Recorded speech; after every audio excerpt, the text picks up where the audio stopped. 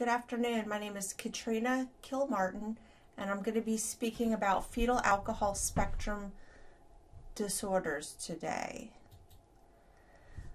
One of the ways that I've gotten into learning about fetal alcohol spectrum disorders is through the Proof Alliance of North Carolina, and they support families and individuals impacted by fetal alcohol spectrum disorders, which I'm going to refer to as FASD moving forward.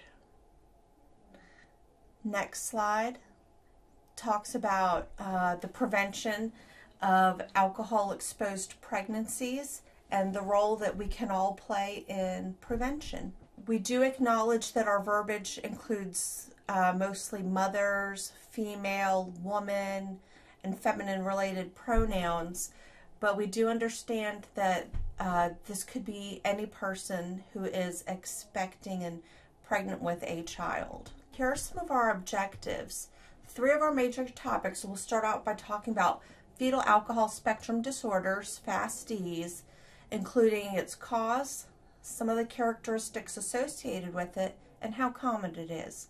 And then we will increase our awareness about alcohol, standard serving sizes, and binge drinking, talking about alcohol use and how each of us can make safer alcohol choices. After that, we'll discuss the importance of planned pregnancies and our call to action. So what is a FASD? FASD stands for Fetal Alcohol Spectrum Disorders, which are brain-based disabilities with wide-ranging effects that can be physical, mental, behavioral, and/or learning disabilities. FASD is a medical disorder that is caused by prenatal alcohol exposure or drinking alcohol during a pregnancy. Prenatal alcohol exposure can cause brain injury, and the effects of this typically last for a person's entire lifetime. And there isn't currently a cure for FASD, but early intervention and supports can help provide people with FASD live happier, more fulfilling, and successful lives. We can support people with FASD, and we can also prevent future cases of FASD by supporting people to have alcohol-free pregnancies.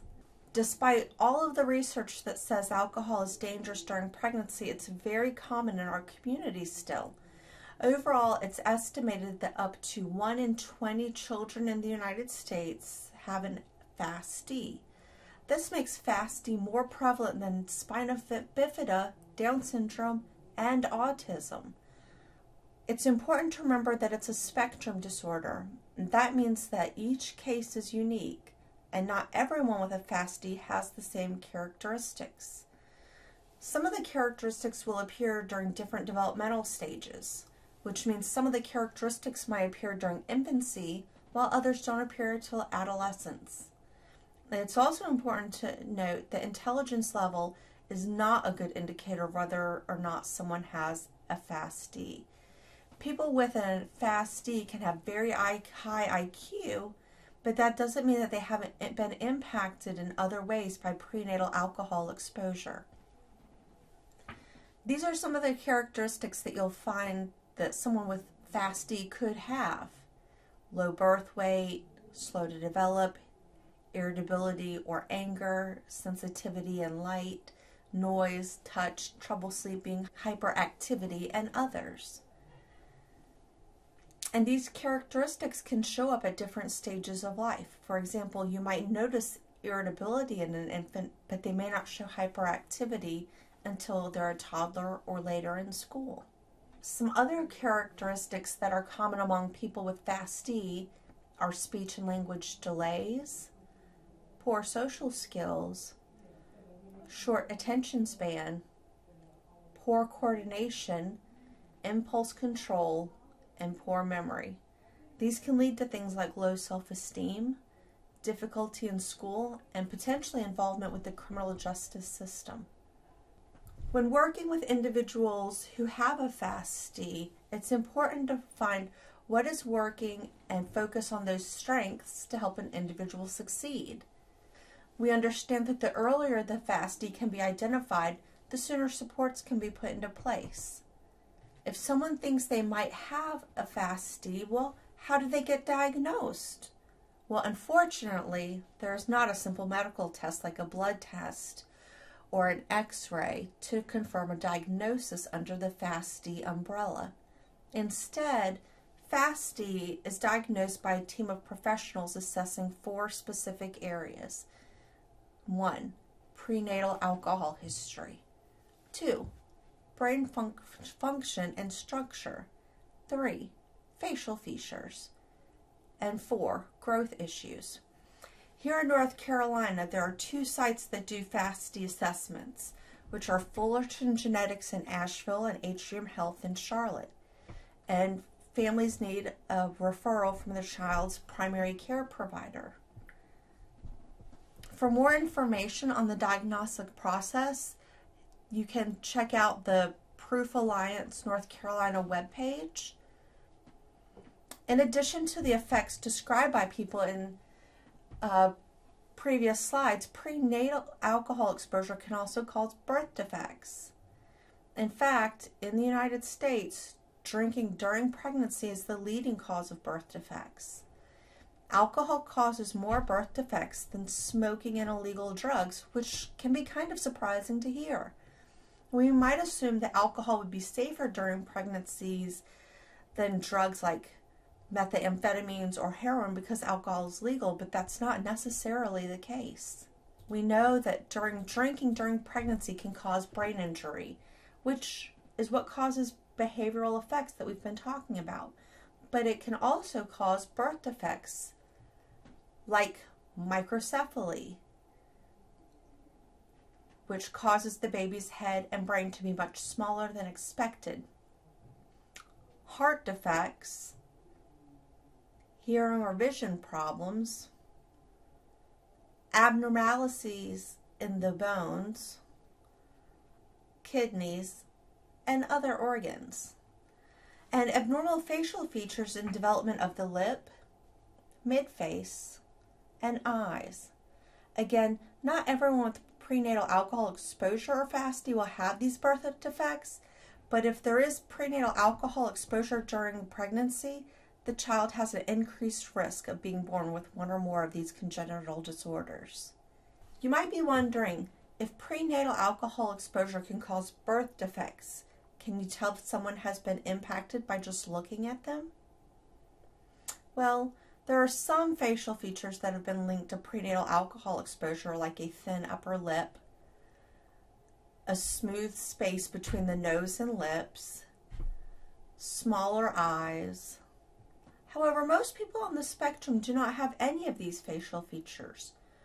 Actually, only about 10 to 15% do, and they're generally found on people who have been diagnosed specifically with fetal alcohol syndrome.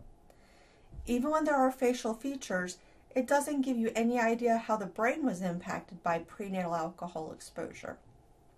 And that invisible brain injury is by far the most serious effect of prenatal alcohol exposure. With that all in mind, which trimester is the safest to drink? Do you think it's the first, the second, or the 3rd trimester? Well, there's a myth that it's safe to drink alcohol during the 3rd trimester because the baby's more developed, but this isn't true. There is no safe time to drink alcohol during pregnancy, and prenatal alcohol exposure during any trimester can cause brain injury and other birth defects. If you're curious how alcohol impacts different parts of the body and can cause some people to have facial features and others not to have any, this chart can be helpful. It shows how alcohol can affect fetal development from 3 weeks through 38, from the beginning of the 1st trimester to the end of the 3rd. Different parts of the body are developing at different stages of pregnancy. And if there's alcohol exposure while a certain organ is developing, it's likely to be impacted. As you can see, the central nervous system, which includes the brain and spinal cord, is developing throughout the entire pregnancy. And this means that drinking alcohol at any stage in the pregnancy can impact brain development. Other organs can be affected by alcohol exposure throughout the pregnancy too. For example, the heart is most vulnerable during the first 8 weeks. And some people don't even know they're pregnant during this time. One key message we hope that you will take away from this presentation is that there's no safe amount of alcohol during pregnancy. The risk to the fetus gets larger with the more alcohol use. But even drinking at low levels can affect fetal alcohol development. Well, what's considered low level depends on each study you look at. A study that was published in 2019 found that children who were exposed 1 to 4 drinks per week were 8.5 times more likely to have effects on fetal development. So, as few as 4 standard servings a week can have lifelong effects on a child. Because of this, the scientific community continues to advise that the healthiest and safest choice is to completely abstain from alcohol during pregnancy. Another reason that we advocate for not drinking any alcohol during pregnancy is that every pregnancy is different. There are a variety of factors that affect how alcohol exposure will impact the developing embryo or fetus. Some factors make the fetus more resilient to alcohol exposure, which means they may not have as many effects, and other factors that make the fetus more vulnerable, which means they're more likely to have effects from being exposed to alcohol. We're going to go through a list of different factors, and keep in mind that each of these things play a role in how alcohol is going to affect the fetus. So let's start off with genetics. Genetics are the genes that each parent pass on to their children. Genes affect how much the child will be impacted by prenatal alcohol exposure. For example, studies have found that identical twins who share identical DNA typically have the same effects if they've had the same prenatal alcohol exposure. However, fraternal twins, which do not have the same DNA, can have very different effects after being exposed, even though they were both in the womb at the same time and had the same level of exposure. Researchers aren't exactly sure yet how genes play a role, but these examples show that they do appear to affect how vulnerable a fetus is to alcohol exposure. It's all alcohol, no matter how it's served. Whether it's beer, kombucha, wine, hard lemonade, ciders, shots, liquors, jello shots, boozy ice creams, snow bars, powder alcohol, Alka-Pops. Have you heard of these kinds of things before? They're actually quite popular. Kombucha is a sweetened green tea or black fermented tea with a certain bacteria and yeast, otherwise known as scobies, and they work together in a balance, but once it's added to a sweetened tea and left to ferment for a period of weeks, the result is a tangy, bubbly beverage that's slightly alcoholic. More information on that is mothertobaby.org, and you can look up information about kombucha. Perhaps you're curious about powdered alcohol. Well, it's added to mixers and can be up to 50 to 70% alcohol by volume, though it's not legal here in North Carolina. Maybe you're thinking, what is whipahol? Well, it's exactly how it sounds. Whipped cream infused with alcohol, usually at about a 15% alcohol by volume. A lot of these can be confusing or misleading, but alcohol is alcohol. Sometimes craft beer even is served in smaller glasses, less than 12 ounces, but the alcohol percentage and proof is much higher than a traditional standard domestic beer. Sometimes it'll say good for the heart, and so pregnant people may think that wine is safe to drink, but this is because of misinformation. For those of us who choose to drink alcohol, it's important to be aware of what kind of drinking is lower risk and when alcohol use might be something to be concerned about. One of the most important things to know when drinking alcohol is what a standard serving of alcohol is. Many people are actually surprised to learn what actually counts as one drink. In general, it's 12 ounces of beer, 5 ounces of wine, or 1.5 ounces of distilled spirits like vodka, whiskey, and tequila. However, different types of beer, wine, and liquor can have varying amounts of alcohol content, and this is why it's important to know how much alcohol your specific drink contains. And this can be especially an issue at parties when someone else is serving the drinks, or you don't get to pour your own. If you haven't seen the drink get made, how much can you be sure that you know what's in the cup that you're drinking by amount? When does drinking become binge drinking?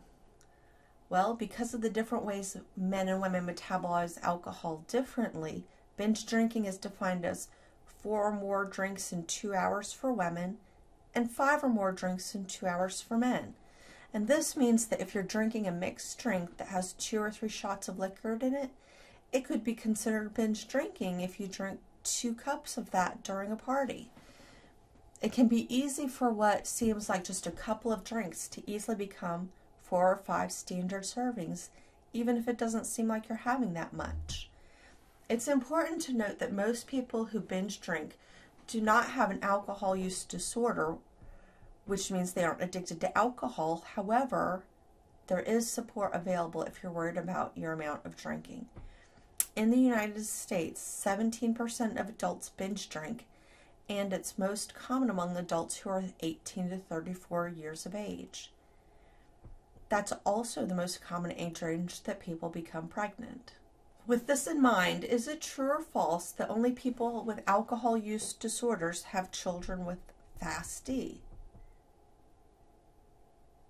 This is false.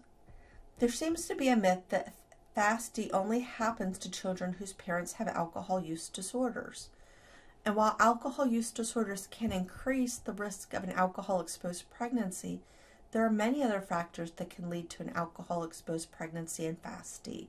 It's important to note that FASD exists in all communities, including different races, ethnicities, incomes, and people with or without alcohol use disorders.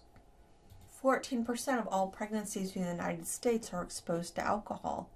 That means 1 in 7 pregnancies are exposed to alcohol. Like we discussed, there are many different reasons that people are drinking during pregnancy. Well, what does that number look like in North Carolina? Here, 93% quit drinking alcohol after they found out they were pregnant. This means that 7% continued to drink during pregnancy. North Carolina's rate of alcohol-exposed pregnancies is much lower than the national average of 13.5%. However, even at 7%, this means that over 8,500 babies are born exposed to alcohol in North Carolina. We're working to inform, support, and empower people so that eventually we'll be able to say 100% of people have alcohol-free pregnancies.